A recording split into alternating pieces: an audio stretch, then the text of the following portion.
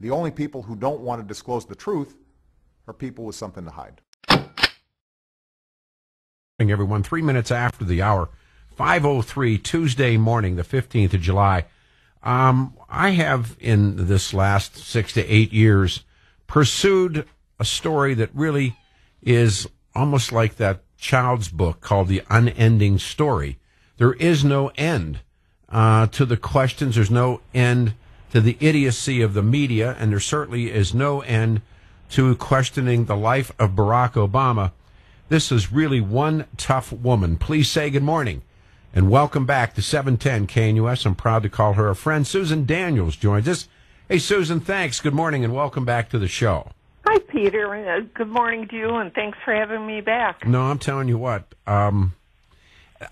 Before we begin into your new breakthroughs, do you get the sense that perhaps we are getting closer to the bone as Barack Obama's approval rating is now in the low 40s and dropping, with more and more people, although I don't expect it to be what we call big media, but more and more people that I deal with on daily levels here as guests all say, I have no idea who he is.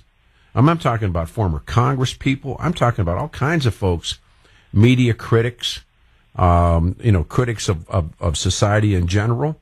And these are people that I swear to you, 5 years ago, may have not even known that there were issues surrounding or swirling around the truth of Barack Obama. So before we begin with your hard work, do you get a sense that there is blood in the water now? Oh, I think the most obvious thing was when he went to West Point. They didn't even acknowledge him when he spoke. Yeah. I was always worried about the military because, being commander-in-chief. But what I see, I'm a lot less worried about the military now because I can see they have no respect for him. Well, he went to the West Point commencement exercise and spoke about global warming. Right. I mean, what's he going to talk about? What a great job he's done as president? I don't know. I mean, generally, if you look at presidential speeches at military academy graduations, not to diminish anything, but they're generally rah-rah speeches. Oh, yeah. My older brother graduated from West Point. That's exactly what they are. Sure. They tell them what's the great line from Douglas MacArthur's Duty, Honor, Country. Right. And this guy spoke about the fight against global warming. Well, he's a fool, so what will we expect? Well, but, he was here in town. I'll tell you an interesting story. He spoke at a park, public park, Cheeseman Park here in Denver. Right. And they built a fence around the park so people couldn't come in. I thought that was fascinating. He won't build a fence on the border to keep out illegals, but they will fence in Cheeseman Park to keep out citizens of the city of Denver. A select media group was allowed in, and then later that night they had a fundraiser in a big hotel room, which even one of his principal funders, Mark Udall, Senator Udall, didn't attend either one because I'm sure he took the money, but he just didn't want his picture taken. Right. So the work that you have done, and please, I should have opened the show with this. How and why you got into this, and a little bit of your background, because you are one of the unique people in this cabal, if you would, a witch's brew of people who chase down who is Barack Obama. So, Susan, if you would take a second with the audience and tell us. Well, I've been a licensed investigator in Ohio for 20 years now, and I just had a bad feeling about him from the start. And I think I was, like everybody else, willing to give this guy a chance, although I was very concerned about his lack of credentials. And when I saw how he started pushing this need to spend money, just like he's doing now with the $3.7 billion he wants to use for illegal immigrants. When I saw, the stimulus, and I saw where the money was going, nothing clicked. A client of mine said, can you look into his background? I never expected to find anything. And So the minute I started looking, very quickly I found his Social Security number, which amazed me, and I immediately recognized it as phony. And I tried to tell a couple of people, and I said, you're nuts. Well, I knew the way that Social Security numbers had been issued across the United States. Now, they changed that in June 2011 because it's an effort to muddy the water Sure. and do more with immigrants. Sure, it's but convenient. I knew it was right. phony. Yeah. And I spent months just running background stuff, reading everything I could get my hands on. And I knew I was right. And then I started contacting the Social Security Administration. They wouldn't give me any information about the number he uses, which actually had been assigned to somebody that was born in 1890. And it kept coming up on his own documents, like a cell phone bill that I found for him. And, it would have his 1961 date of birth, Mm-hmm. but it also had 1890. Yeah. And then when I tried to verify the number. It also came up with his name and the year 1890.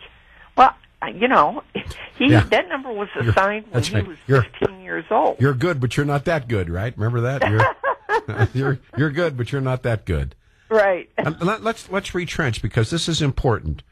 Until June of 2011, SSNs were issued to the address where a person lived, where he or she Your applied. Residence Right. when you applied, and every state broke down. Mm-hmm. They had a certain set of the first three numbers belonged exclusively to the residents of that area. No, we go that slow state. because I, at one time when it was so heated and I was getting so much grief.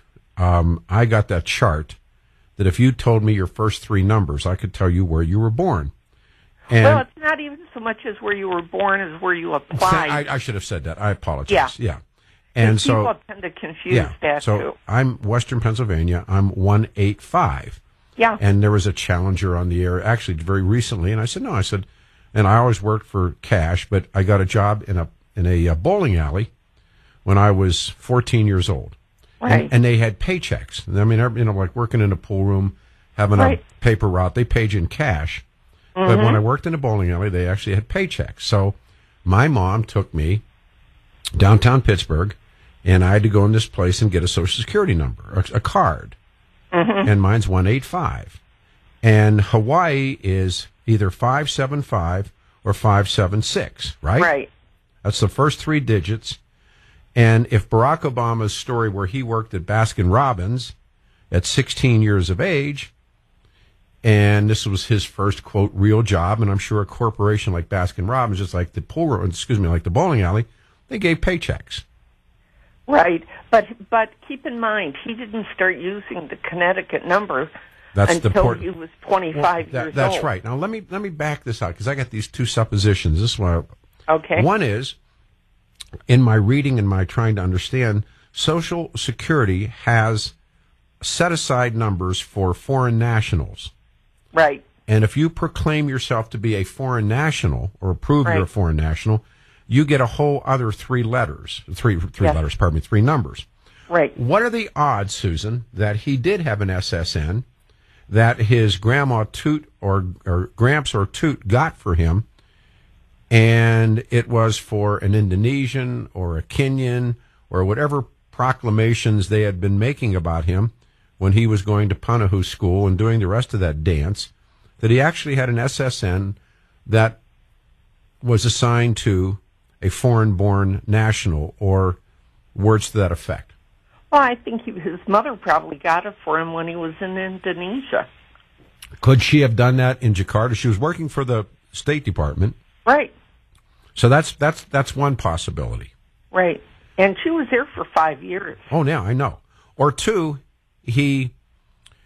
Gramps and Toot got him one in Hawaii when he got back, when she, whatever her reasons, and we don't know, send him back to Hawaii to go and live with Toot and Gramps and be close to Frank Marshall Davis.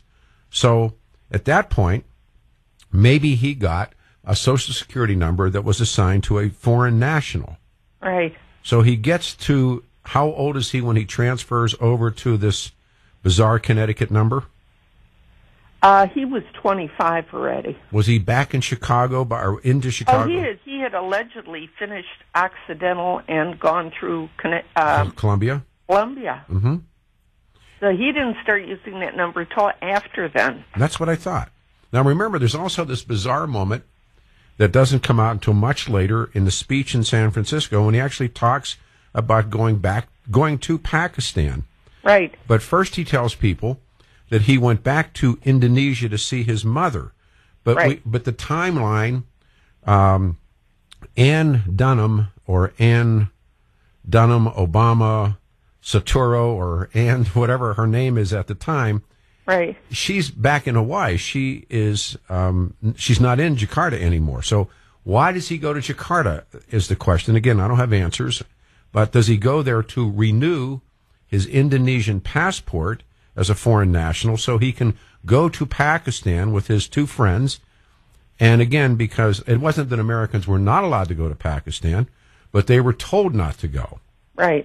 So does he go because he told everybody he went back to visit Stanley Ann. Stanley Ann wasn't there. Right. So again, these are these huge holes, and they're always covered up by big media and covered up by the apologists and the people who are already sending us 15 emails already this morning. I see you have another racist B. That's what they call you. There's the B word on your show this morning. Take a bow. Take a bow. Racist B. Well, the people calling me a racist might be surprised to know that I have, there are members of my family who are biracial. Doesn't matter.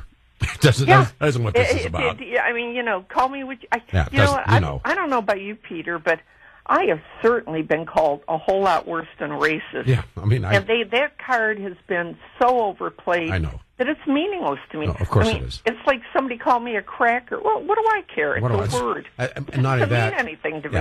If the shoe fits, wear it. If not, exactly. So anyhow, so like I said, I want you to know that you've got and they're never signed. I love these. Oh, of course not. Cowards never sign anything. I was asked, how is it cold in your mom's basement? I don't. No, it's when or also, like I said, these are people who would never walk up in the street and say it to your face. So of course not. They don't have the courage.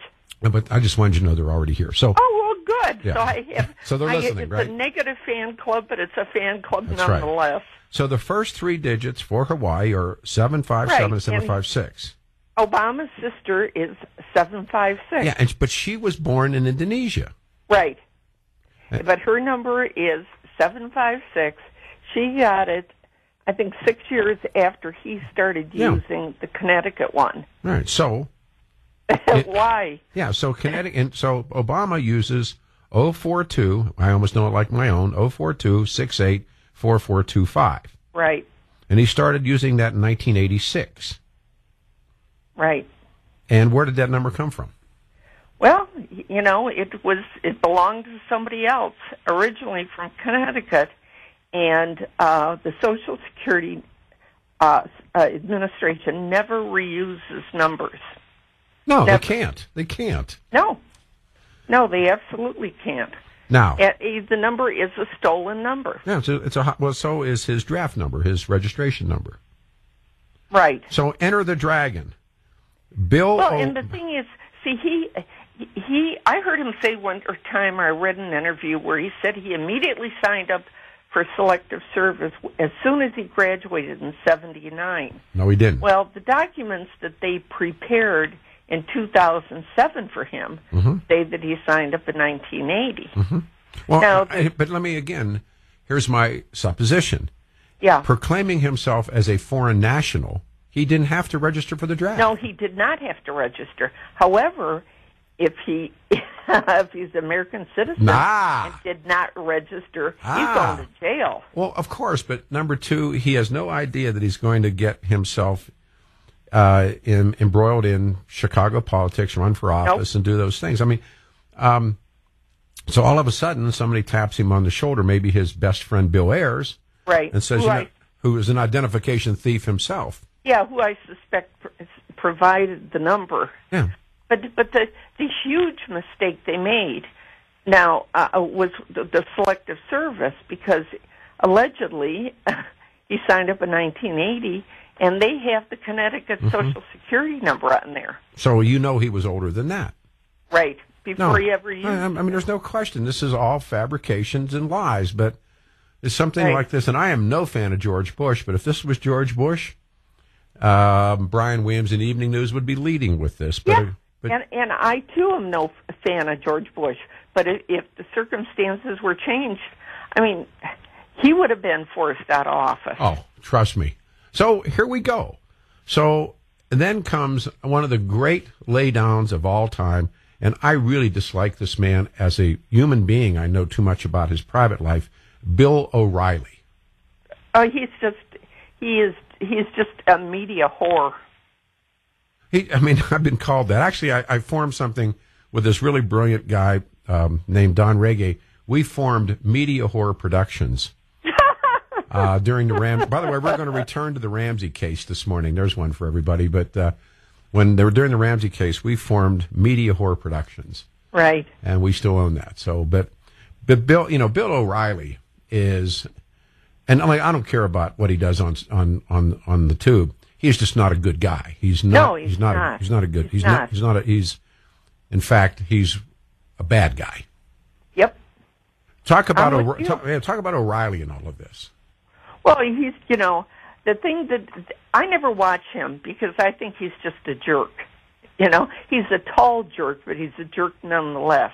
And his arrogance comes through. And if there's anything I can't stand, it's arrogance.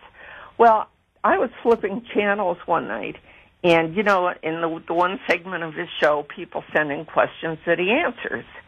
And somebody said, well, what about Obama and this Connecticut Social Security number? And Riley, with, pulling up all his smugness, says, well, his father lived in Connecticut for a couple of years. That's a lie.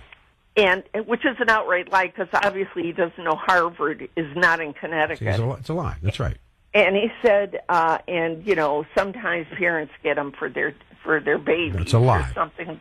It was a total lie. Total lie. I went right through the roof because the irony was that I was just flipping channels and caught it at right the exact time, and the next day that segment was scrubbed from his podcast. That's right. He was off the show for a couple of days. Susan, let me do this because he ends up getting that live Super Bowl halftime, that interview, and I guarantee you, I would be willing to bet the house that Barack Obama knew every question in advance before he sat down with O'Reilly. Without a doubt. You sit here. May I take a pause and bring you back?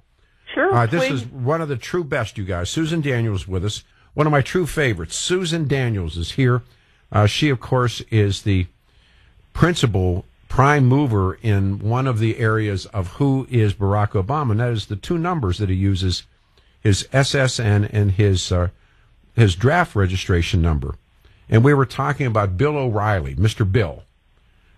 Now, Mr. Bill, as you pointed out, first of all, if you remember back when all this began, I was working at Brand X then, and Mr. Bill came on his television show and said he had personally seen the truth. Do you remember that? Right. And then which was a lie. Was a lie. Then he got pressed, and he said, well, his staff had seen the truth. Yeah. And then pressed, they said, well, they saw the newspaper ads. And, of course, the newspaper ads are a con, too.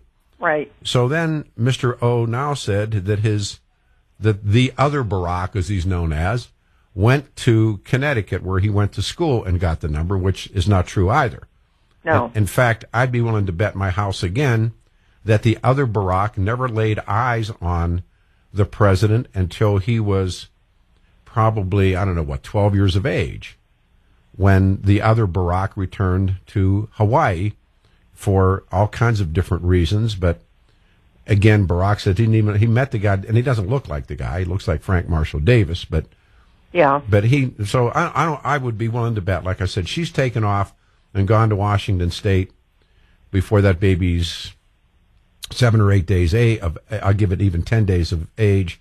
So, like I said, I'd be willing to bet the house that the other Barack never even saw the other Barack. How's that? Well, the thing that's interesting in Hawaii, the first birthday of the baby is a huge celebration, huge party, and it's always been that way. And the reason is because years ago, so few babies lived to see their first birthday. So a long time ago, they treat a first birthday almost like a wedding. It's a huge thing. Mm-hmm. And he left Hawaii 2 months before Barack was 1 year old. Well, better yet, she's gone. I mean, she's gone to Washington State when he's probably 10 days of age. Yeah. And so when he goes off to Harvard or doesn't go off to Harvard, it doesn't matter because she's not there. He couldn't see the baby if he wanted to. Right. And he had no interest. Of course not. If it was anything, it was a one night stand, or right. As other people say, he offered cover for all kinds of. According to the father's immigration records, he was forced out of Harvard. Yeah. He went there to do his dissertation and ended up getting a 17-year-old girl pregnant, a foreign student. Right. Who went off to London for an abortion. Yes. And then couldn't get back into our country. And immigration says, we don't want this guy. I mean, he's a bad guy. He was a bad guy. And, we said how his life ended. Yeah, he's an alcoholic, and he hit a tree when he was drunk. And well, he had 3 car accidents when he was drunk. Yeah. The second time he lost both his legs, yes. And the third time it killed him. That's right. So he was a terrible, tragic alcoholic, abused women. Yes. And like I said, he died behind the wheel drunk. But you're right. He had his legs amputated from a drinking accident prior to that. So right. This is not a good man. No. So and Obama's mother was not a good mother. No. She ships her kid anywhere she wants. Well, you abandon your own child, yeah. but you then keep your daughter. Yeah. It's like, no wonder he's not crazy about white people. Well, that's right. It's a great line. Let me ask you this: Sure. Why do you think O'Reilly fits into all of this? Well, because he's making a lot of money. All right. He, sadly, and he's no different than Rush or Glenn Beck or Hannity or any of them. You notice none of them have ever addressed the eligibility. I got into a big hoot with Glenn Beck. Oh, yeah. I mean, they skate around everything. I mean, they're so moral in their daily presentations, and yet they avoid the obvious. They like their paycheck. No, I mean, Beck and I, seriously, I mean, and then he went on his show. This is when I was actually working the same station, working for the same company. And I've been told by some other people that Beck is revisiting this. I don't know. I doubt it. You know what, Peter, I sent him and Rush immediately after I found the information. They were the first people I sent the information to. I have, through the years, probably sent documentation to at least 24 politicians. And the last go-round, in desperation, I sent a copy of the entire 104-page lawsuit to the homes of, Ted Cruz, Jason Chaffetz, Ryan Priebus, Trey Gowdy.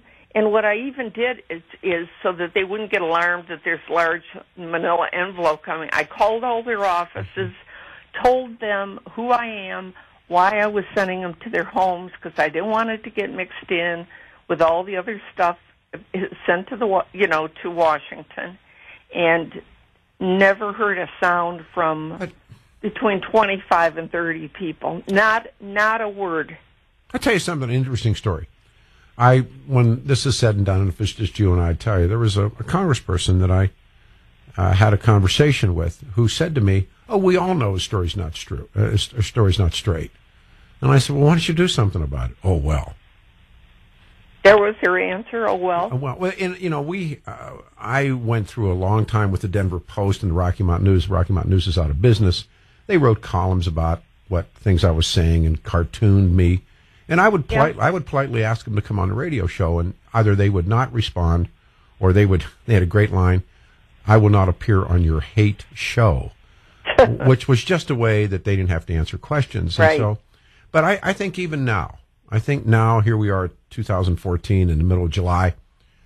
I think that unless you are less than room temperature IQ, you know that this guy's story is not straight. Oh, of course not.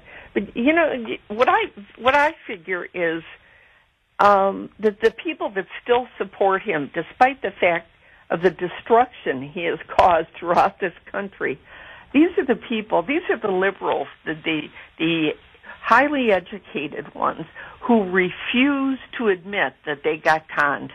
That I'll tell you what, I come to that belief as well. I believe that, for instance, the fathers and mothers at the Denver Post would have to be able to say, or Brian Williams or Channel 9 or whomever, would actually have to say, we did not do our job. We never vetted this guy.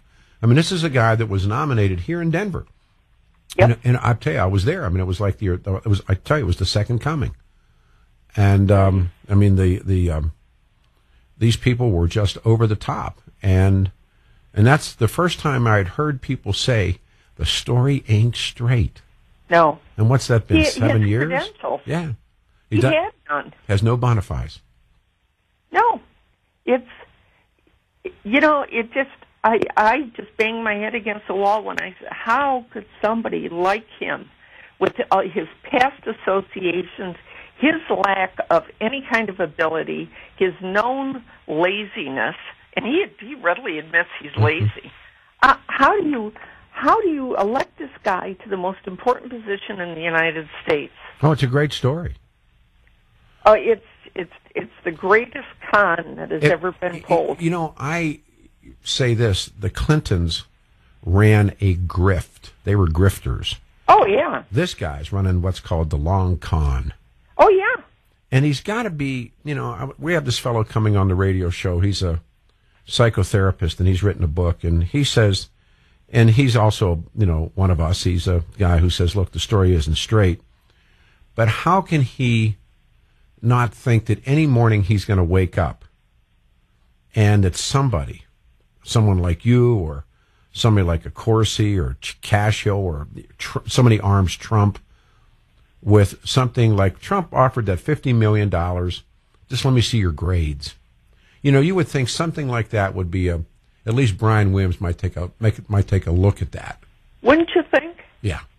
Because he was offering it for him to give to any charity. Any charity he wanted. Yeah. Any place in Chicago or wherever he wanted to do with the money. Right.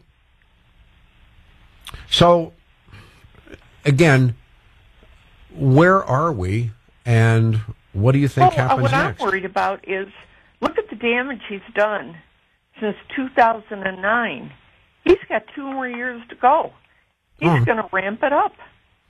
Let me do this. I'm close to a pause again. When we come back, again, if you're just joining us, I just think she hung the moon.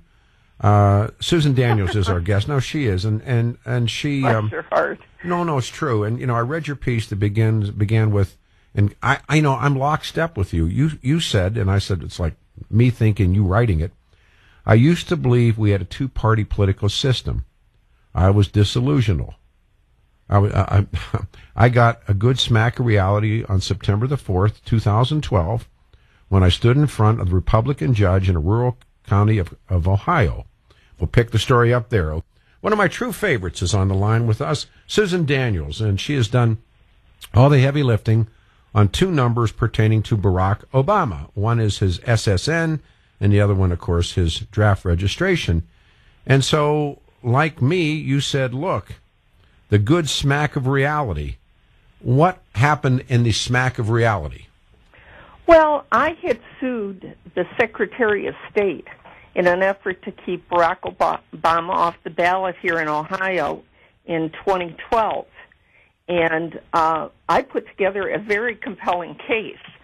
The lawsuit itself was 18 pages long, but I added another 83 pages of documents supporting everything I said. Well, I get to this hearing, and nobody else is there. Nobody's there from the Secretary of State's office. The judge asks his bailiff, have they called, have they anything? And his rules of court are very strict. You will be there. You will be ready to go, yada, yada. Well, there's nobody there. And she says, no, nobody's here and nobody's called. And he said, well, do you want to postpone this or do you want to go ahead? And I thought, no, we're just going to go ahead. And to my astonishment, he then somehow slipped into the role of the defense attorney, which I stood there just stunned. Because I filed this pro se, I didn't have an attorney or anybody with me. And I told him that I had other documents that I wanted to enter as exhibits that I had not included with the original filing. And one of the things was an affidavit from Jack Cashill, who I've known for several years, and I think the world of. In it, he wrote that in the 4 years that he investigated Obama, before he wrote Deconstructing Obama, at no point is there ever a mention anywhere that Obama had ever been to Connecticut, even for a visit. And he said, there's just no one has ever mentioned it. Anyhow, I tell the judge what I have and that I want to enter that as an exhibit.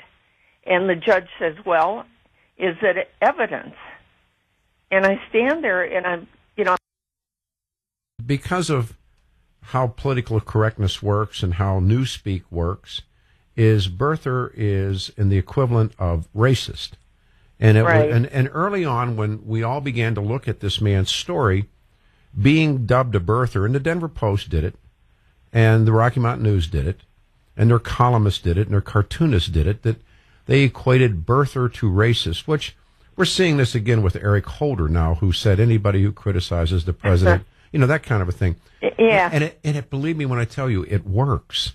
It works. The last thing in the media, the last thing any of these people, whether it's a local news anchor, a reporter, a columnist, a fill-in-the-blankist, the number one thing they can't be called or even yelled at because they can't take it, they fold like tents, is racist. And that's why when this whole thing began with the illegal immigration, anyone who spoke against it, you were a racist.